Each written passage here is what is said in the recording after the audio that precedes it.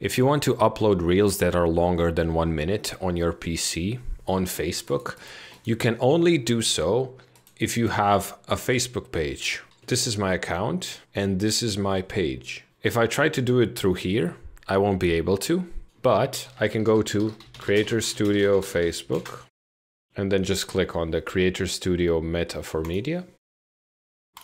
Try now, and I can just press X on this. So you can see that by default, it already opened my page instead of my default account. So now I will go to content on the left side of the screen right here. Right here in the top right, create reel. Under media, click add video. And this is the video I'll be using. And then it's gonna upload depending on how fast your internet is. And while it's uploading, you can just type a description.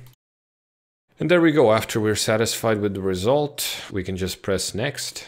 I'll make sure this is public and then press share. And there we go. Your reel has been published according to your chosen publishing options. After you have posted your reel, you're gonna have to be a bit patient because this post took about 5 to 10 minutes to show up on my page. So if at first when you post it, it's not there, you just have to wait a bit. And so now we can go to my page. And there we go.